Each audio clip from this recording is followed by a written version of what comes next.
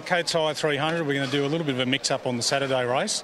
The normal 120k race is done for that particular round. We've basically split that in half. And what we've got that's a bit unique is we're going to add what we call a service period.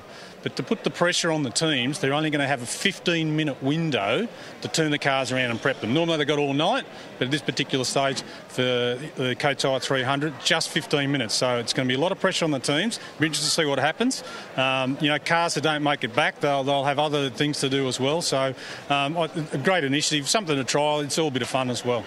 And for those people that are familiar, for example, with rallying and the sort of pressure that's on between stages, this is the same kind of deal, isn't it? It introduces a completely different spin into all these garages. And if you get through a race unscathed, you're probably laughing. If you come out of there with a bit of damage, you're going to have some big stress. You'll need the headache tablets. Exactly, mate. Look, there's no time to really retune the cars like they do or put them on the scales and those sorts of things. They'll do the basic stuff, refuel them, get the driver back in the car and we'll send them back out. Restart on the 5-minute board.